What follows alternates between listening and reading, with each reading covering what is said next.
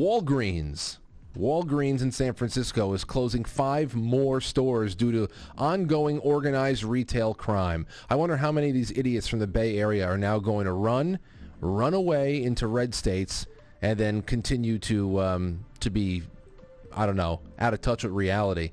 And the one thing I want to know is, where are they going? Where are the locusts, the human locusts, going to go? Because, everybody that wanted to live in San Francisco for all of the, the magic and the intrigue and the history and the liberal epicenter of the world kind of bullshit that goes on. Yeah, I live in San Fran.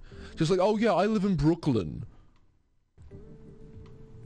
I wonder where the locusts are going to go that are going through all of these stores and stealing everything. Where the locusts go next? Because obviously getting a job isn't as rewarding as stealing.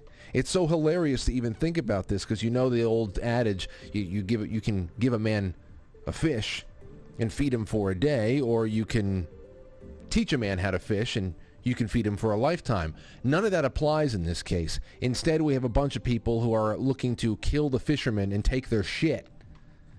And then they wonder how they're going to eat the next day. So there's not even anybody, there's nobody around there left to employ that. You think they want to get a job at Walgreens? No.